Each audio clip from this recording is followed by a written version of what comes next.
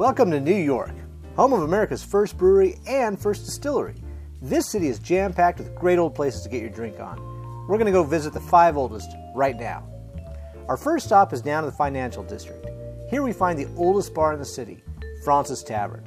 Opened in 1760 as the Queen's Head Tavern, this bar was known as a bar for patriots. John Adams, Alexander Hamilton, and George Washington all tipped the glass here, so you'll be in good company. Upstairs is the museum, worth going through to really get the sense of history of this storied place. Downstairs is an expansive bar with draft beer and lots of whiskey. Bonus, check out the long room upstairs. When George Washington retired from the Army, this is where he said goodbye to his troops. From Fraunces, we travel up Water Street until we dead end at the Brooklyn Bridge. And that's where we find the second oldest bar, the Bridge Cafe. This building was constructed in 1794 and has had a bar in it ever since. It was also documented as a brothel in the mid and late 1800s. Calm down, the brothel's gone. Serving sailors from the nearby Southside Seaport, this place has seen some wild times. It's even reportedly haunted upstairs from the working girls who passed on but never seemed to leave. As a bonus, this bar is all about whiskey. Have them make you a rye old-fashioned or try one of their many bottles of scotch or bourbon. Also, don't miss out on the food here. Next, staying in Lower Manhattan, we travel northwest to Tribeca, where we find the James Brown House and the third oldest bar in the city. Built by a Revolutionary War veteran in 1817, the house was sold in the early 19th century to a saloon owner and has been occupied by a tavern since 1835.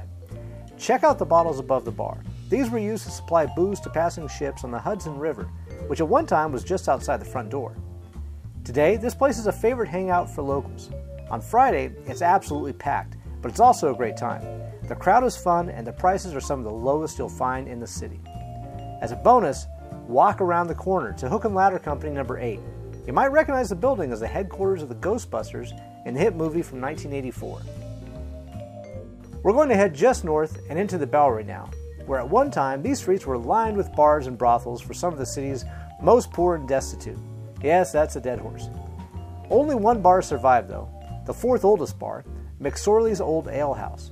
It was in 1854 when John McSorley founded his own bar, which is now one of the most popular old bars in the entire city. Stepping in is like stepping back in time. The walls are lined with knickknacks accumulated after almost 2 centuries of life in New York.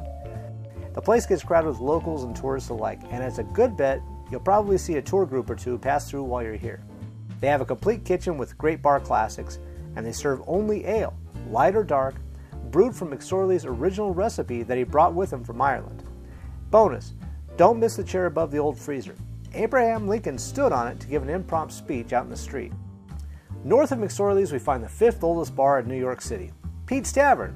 However, they wouldn't let us film them, so we're not going to talk about them. Instead, we're going to Greenwich Village to one of our favorite classics, Old Town Bar. Founded in 1892 by a family of German immigrants, this place just oozes class. The long mahogany bar gets crowded just after quitting time, and the place is frequented by professionals heading out after work. Try to get one of the booths along the wall. During Prohibition, they were used to hide booze whenever the cops showed up. Bonus, you've got to check out the urinals. These babies were installed over 100 years ago and still look as fresh as the first time they got used. Hey, thanks for joining us on this bar crawl around the Big Apple. You've now seen the 5 oldest bars, plus a bonus. Next time you're in the city, go to one or all of these places and explore their history. And don't forget to pick up your copy of our book, available wherever fine books are sold. For Bucket List Bars, I'm Clint Lanier. Cheers!